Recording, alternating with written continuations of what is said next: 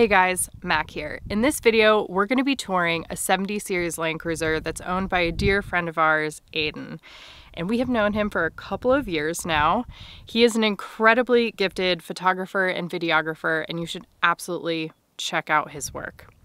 In this tour, he does reference a previous vehicle, and just to kind of bring you in on it, he used to own a Volkswagen Vanagon Synchro, which was really cool.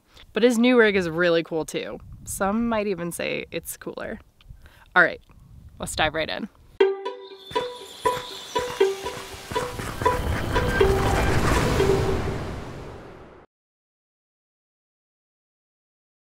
Hi, my name is Aidan Klimenko. I am a photographer and filmmaker, and this is my 78 series Toyota Troop Carrier thing. So this vehicle has some interesting history. I bought it from a Swiss couple who I believe are in their 60s. They've owned it since it was new, and just about 7 years ago chopped it and built this custom camper for a round-the-world trip. On the side of my door, you'll see an Africa decal, a Australia, South America, and North America.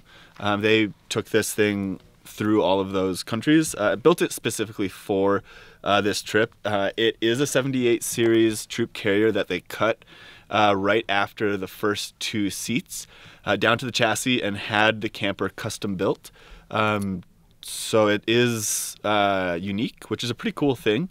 A lot of people ask who made it and what camper it is, kind of hoping to be able to do something similar.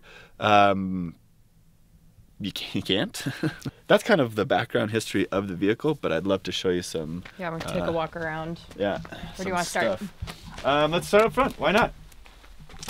They have a nice big ARB bumper right here, which you know, looks great and works well. I guess they did have the bull bar on it and chopped that off for weight. They also used to have a winch, but got rid of that for weight. They have their high lift up here and some extra set of old shocks for up front if mine blow out. Suspension wise, this does have coil springs in front and a pretty beefy leaf pack in back. It is obviously a solid axle, as I believe all older Landcruisers are. Is that? I believe so, I yeah. think so. That's... The previous owners did so much with this vehicle that I know that everybody's different and everybody has different needs, but when it comes to decisions they made for worldwide travel, I feel like I can't really contest them because they have so much more experience and really were able to, over a period of 7 years, figure out what worked, what didn't, what they needed, what they didn't. And so I have kind of tried to stick to what they, you know, those choices that they made, because I feel like those choices were made intelligently. Yeah, without over elaborating on, yeah. Exactly. So it's got some nice cool lights up here for, you know, romping at night and crazy stuff like that. I've got some pretty beefy all-terrain tires on here. They're Discover ST Max Coopers. Again, with tires, they bought new tires right before I purchased the vehicle, and I was like, hey, throw some KM3 new mud trains on there. Those look sick. And they were like, yeah, that's what we thought too at first. But after doing all of this driving, we found that these are our favorite tires. We've gone through so many. And so again, I just opted to go with their expertise. And I have to say, I love them. Manual locking hubs? Manual locking hubs, yep, thank you. This is, the van was nice because you could just pull that knob to engage four-wheel drive. That was sick. This you actually have to get out.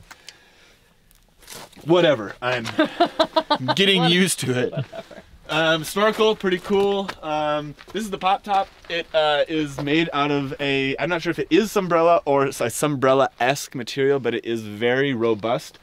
And it's light proof, which is interesting because in the morning, if all of my windows are closed, my windows have shades on them, it's a cave, you know. I guess I do miss a little bit of that morning light that I had in the van. One of the things I liked most about the van was I had windows all the way back around like these guys have in there. van. Again, you get a lot of nice natural light. The advantage of this, though, is I can have the top popped up and all my lights on inside. And if you drove by here and didn't shine your lights on the vehicle, you'd have no idea that it's here. I almost ran into the truck last night. It's completely black on the outside. Very stealth, very cool. These are my sand ladders. I have one on each side.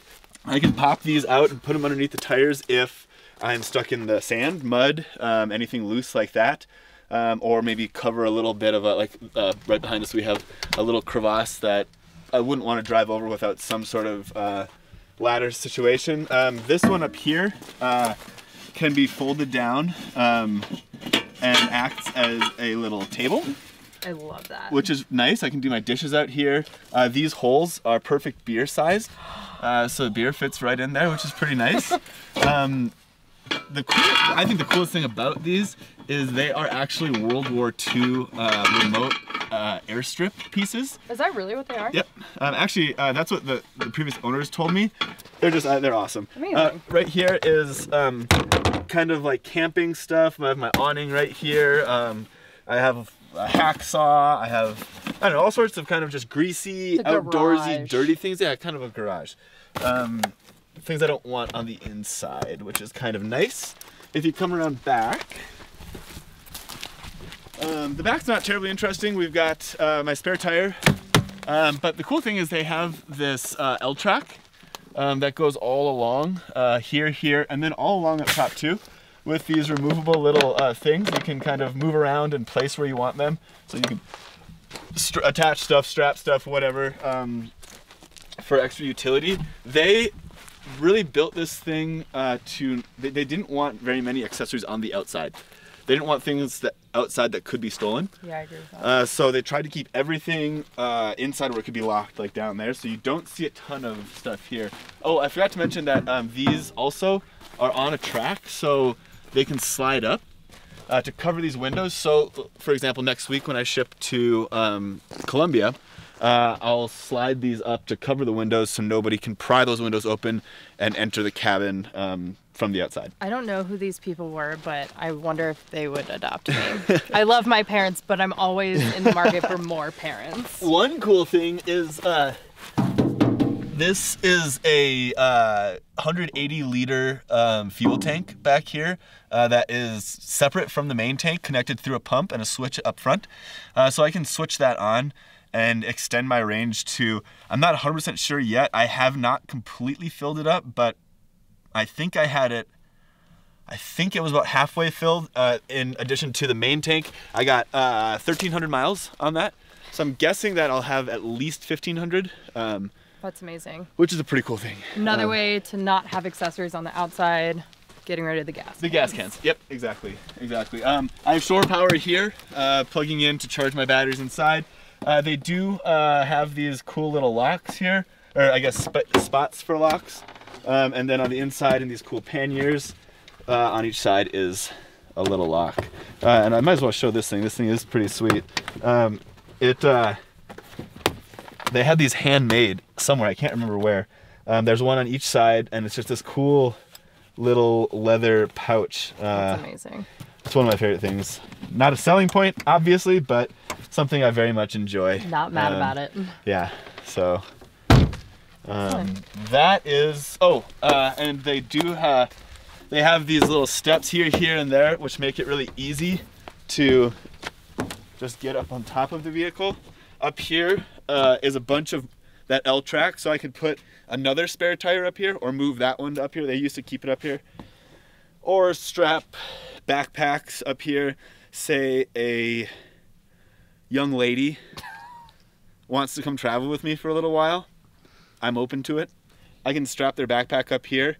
If they're just traveling with me temporarily, if it's more long term, we'll make room for it inside. It's very generous of you. I try.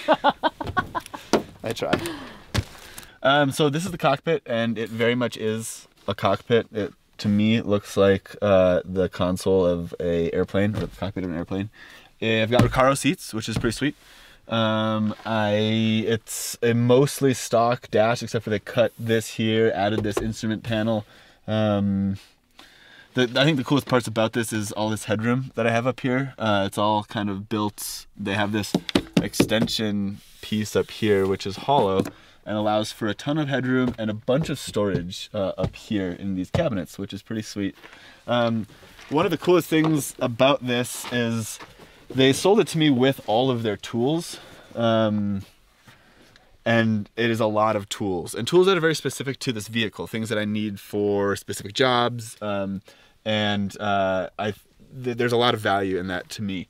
So I have all of the tools that I need right here, easily accessed. Here on the wall, if you come in here, you can see I've got some things like a shovel, an axe, a big saw. I have a little saw back there and a big saw up here. And then again, all these tools. These are from my awning. This is coming out. Yeah, a lot of little accessories and gadgets and doodads and stuff like that. So this is the inside of my truck. I think that one of the biggest differences between this and the van again is the ease of switching into sleeping mode. Right now, this is obviously in bench mode, and in order to get it into sleeping mode, this comes down into in between these, and then these go right on top, and then it is the bed. And that takes, I mean, it doesn't take long. We actually timed it this morning. I think it's 2 minutes, which really, when I hear myself say that, is not all that bad. But the van was super nice. You just click clack that seat down and then unfold your memory foam, and then your bed's made. It was literally a 10-15 second operation, and when you're tired after driving all day or whatever it may be, being able to just switch that over so quickly was awesome. I missed that. But as you can see, this is very cozy, and there is a lot more standing room in here than there is in the van, which I think is a really nice thing. It feels very open, which is nice. I've got a bunch of storage in here. It's not entirely organized yet, as you can see, but it's a lot of storage. And then also underneath here are large storage bins as well. So there's a lot of room for stuff, which is, nice. I've got my fridge right here. This is a National Luna fridge with freezer. And I've got my little stove right here. Looks like I'm trying to cook some film. I'm not. 2-burner, like the van. However, it is a smaller stove. And it also, I have a little a dealio right here, which I just put up, when I'm cooking, which really isn't too bad. The stove in the van was nicer, but this works great. So that is where I make all my meals, though I will say I cook outside as often as possible. When I'm cooking something like bacon, there's grease going everywhere, and I'd rather have that happen outside rather than in. There is no sink inside here. My water is attached to my door, which is actually kind of, well, inconvenient in some ways, obviously not having a drain inside. If I absolutely need to do stuff involving emptying water or anything like washing inside the vehicle, I have a little tub down there that I just put a little tiny water in, or 2 tubs, one for washing and one for rinsing. That's pretty easy. I generally do most of my stuff outside anyway, so it is kind of nice having the faucet on the door with an extendable hose, so I can shower myself if I need to, or my feet, or a pet. I don't have a pet, so I guess it's not relevant. But if you did have a dog, if I had a dog, then I could do that. I guess these windows we can talk about. They're very large, which is nice. It really opens up the space. Bug net, undo that, and then you can zip it up and have some privacy, which we'll do here shortly because it is getting cold. We've got a little tiny, it's not a full crawl through. I have gone through there once. It was not very easy. The previous owners built it as kind of an emergency. If something were happening outside and they needed to get into the front 2 seats and drive away, they could. I will say that the nice thing of having it open is, and not completely blocked off, is I can put backpacks or whatever up there and I can still access them, which is pretty convenient, because when I have people in here, there's not very much room for backpacks and all of that. So the skylight's pretty sweet. It's actually just a hatch, so when the top's down I can get out there and walk around on the roof very easily. All of my windows have both bug net and full shade, which is nice again for privacy's sake. And it's, you know, it's large, and that's a pretty cool thing. Let some nice light in here. So, and breathability with all of this closed, especially with the top down. If I have to sleep in here and it's hot outside and the top's down, being able to open this up is nice. Sweet. Yeah. Oh, and don't forget my little bookshelf here. I think it's very cute. This is my little house.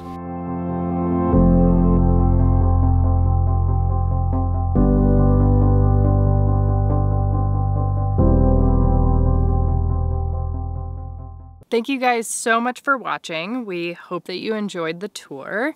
In the description of the video below, we will include a link to Aidan's portfolio as well as all of his social media platforms so you can follow along with his journey, which I highly recommend. He's in South America now, living the life.